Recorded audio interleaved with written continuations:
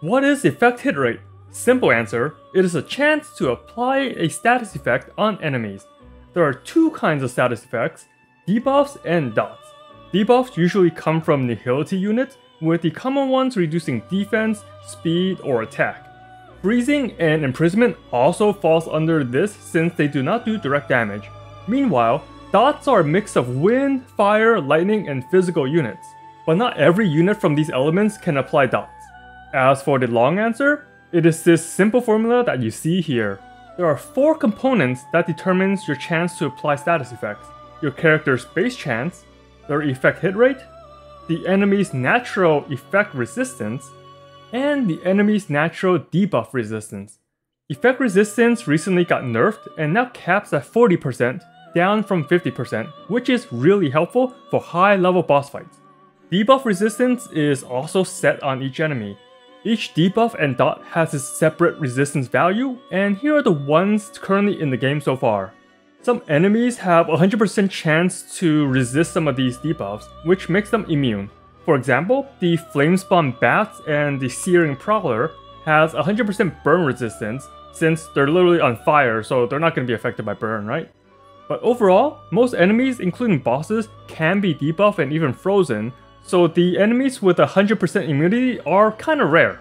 But if you look at the list of debuff resistance, none of these fall under Silverwolf's skill to add a weakness. Similar to his abilities that reduces defense or other stats, enemies do not have a debuff resistance to those kind of things. So for some abilities, you can just ignore the debuff resistance entirely. The other 2 components are more in our control. The base chance is shown on every skill that has a chance to apply debuff. But some skills have a set base chance, while others increases as you go higher on trace levels. Here are 3 examples. Jeopard has a 65% base chance to freeze enemies with a skill, and that 65% is locked. Whether you have a skill at level 1 or 10, it's gonna stay 65. When we look at Silverwolf, her best ability, the one that adds a weakness, has a base chance that increases as you level the skill. At level 10, the base chance goes up to 85%. Whenever the game uses the term base chance, this means it is affected by your effect hit rate and enemy resistance. But there is a third variant called fixed chance, which cannot be increased or decreased by your stats or enemy stats. Yang Qing, the best ice boy, has a fixed chance to do his follow-up attack. And if the follow-up attack does happen, then there is another dice roll for a 65% base chance to freeze enemies. In this case, the chance to get the follow-up attack in the first place does not get better or worse from his or the enemy's stats, but the chance to freeze if the follow-up proc does happen will depend on these factors, since that is a base chance and not a fixed chance, so building effect hit rate does help him out a little bit. Finally, the last factor that affects debuff chance is your effect hit rate, which is the core of this video. This is the factor that you can contribute the most to. The best source is from a main stat chest relic, which goes over 43% with a 5-star. Besides that, you have substats and other relic pieces, light cone passives, and trace passives.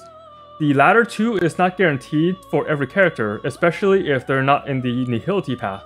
So how much effect hit rate is always needed to debuff? Well, that depends on what we mentioned earlier. High level bosses have a maximum effect resistance of 40%. Then there's that specific debuff resist, and there's your base chance on the skill or ultimate. So to get a good answer for effect hit rate, we need to generalize some of these questions. Let's assume we are fighting a boss, since smaller enemies don't pose much of a threat anyways.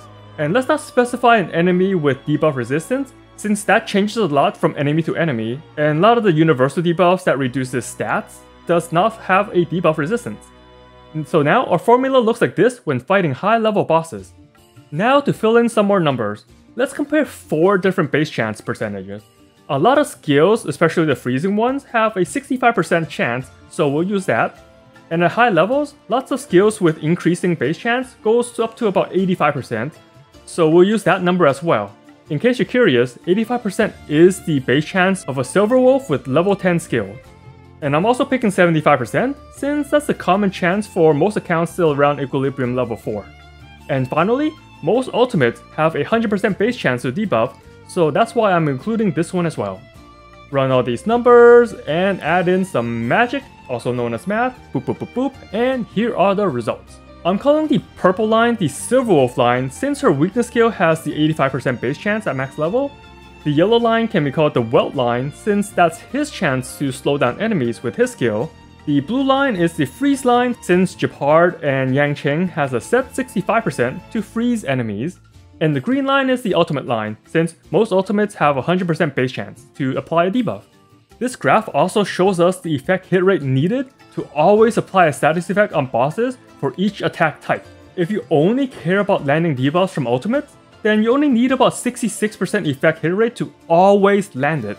For Silver Wolf's weakness skill, we need around 97%, which is a lot but still obtainable. The free-to-play Nihility Light Cone adds 40% effect hit rate, a 5-star relic adds 43%, and usually there's some traces that gives bonus effect hit rate for Nihility units, so those 3 things alone will get you over 110%. But most of the time, you don't need 100% success rate. Anything that's 80% or higher is consistent and stable enough. To get above 80% chance to land the status effect, the unit only needs 55 to 80 effect hit rate. This does not include the ice characters because constantly freezing enemies is kinda cheap, so it's gonna be really expensive to do. And you can already have fun perma-freezing enemies and bosses in the simulated universe. So overall, we can use this graph to find the effect hit rate sweet spot we need to build. If you want to guarantee a 100% chance to debuff, then build more effect hit rate, but try not to overcap and waste stats. One good thing is the debuff chance is linear, so there's not much diminishing return. For me, I will keep all my Nihility units around 80% chance since that is consistent enough. Except for Silver Wolf, where I want to be close to 100% chance to apply the weakness debuff. The reason why I care more about Silver Wolf, not only because I think she's the best character in the game, is because the weakness debuff can make or break a fight by constantly breaking through their toughness. A lot of bosses have big hitting moves that takes a full extra turn to charge up, like they are a Dragon Ball character or something. So if you can break their toughness before the attack comes out, you just ignore it entirely. Other units like Pella or Welt's defense or speed reduction is helpful, but not enough to stop an enemy's charge up attack, so I don't need a 100% chance to land those every time. Anyways, I hope this analysis and explanation on effect hit rate was helpful. Hope it wasn't too long and made most of you lose interest midway through. I really want to thank all the viewers that watched these all the way through the end, and as always, have fun out there, Trailblazer.